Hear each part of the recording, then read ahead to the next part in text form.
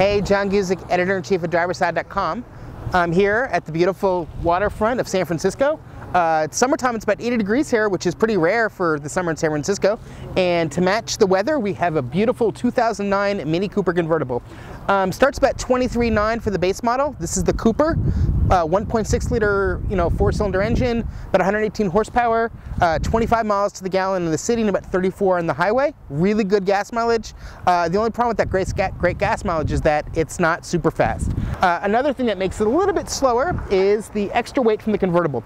We love it. We think it looks great. It's not the quickest car. We would opt, of course, for the Cooper S, but that's us. If you add some options, it gets a little pricey. This is about almost $9,000 worth of options. There's the leather. It has almost everything under the sun except for a navigation system. We like our stock. That's how we like our Minis. It's a really good car. If you want the Mini, you can load it up, you can have it your way, you can put any options that you want in almost any color. That's what makes the Mini so much fun, and that's why they're such good sellers. What we really like about the Mini Cooper convertible is that it's more than just a convertible. We like the fact that, with one push of a button,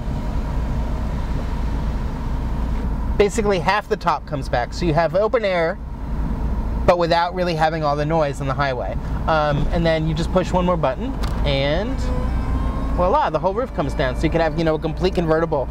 It's pretty ingenious. We really like the fact that Mini actually created this option, and we think it actually makes it one of the most, fun to drive and compelling convertibles on the road. For more information, go to driverside.com.